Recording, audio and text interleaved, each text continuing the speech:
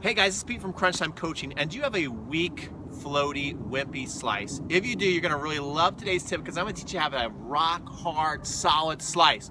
We'll be back and I'll show you how to do it.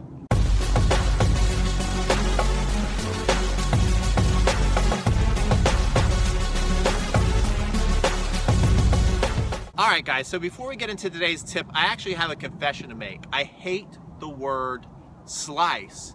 Even though one of my favorite things to do is a slice serve and a slice backhand. They're some of my best shots. But too many people out there, they get carried away with that word slice and they're trying to slice the ball. They're trying to put a lot of action on the ball, and that can absolutely destroy your backhand slice because the result is you get floaty, floppy, wimpy slices. This kind of hover up there in the air. I'm sure you've done it. We've all hit them. I even still hit them from time to time. So we all hit them where it's kind of like they have nothing on it. Where when you watch the pros play, they got a nice, strong bite through the court. That thing is hit like it's on a rope. It hits the ground and then powers through and stays low. And it's really tough to deal with. So that's the kind of slice we want to learn how to hit today. And I'm going to show you how to do it.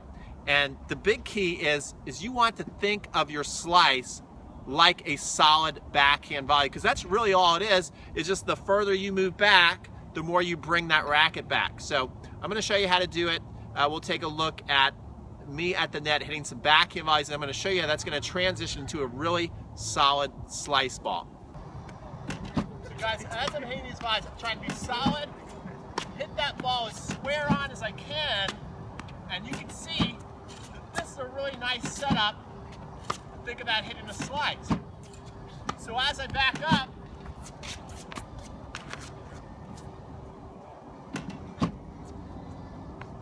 I'm able to power through the ball.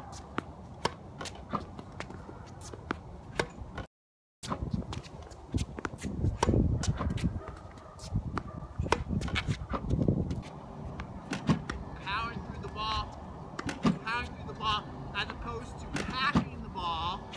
A lot of people try to slice the ball. Now I'm trying to slice it. We don't want to slice it. We want to power through. Power through. Whoops. Power through.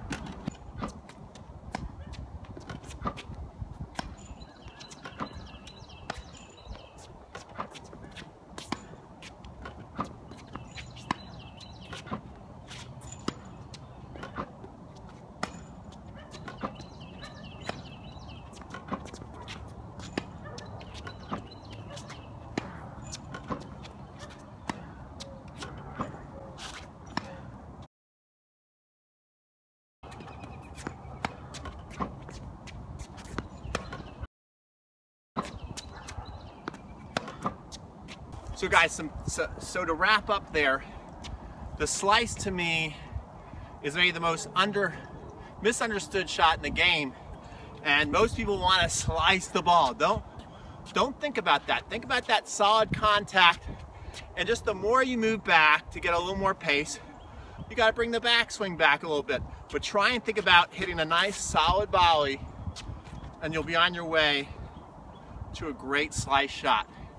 If you want to be even a little closer towards hitting a great slice shot, what I got here is a free three-step progression. I like to call them 3X's. I just think it sounds like really tough.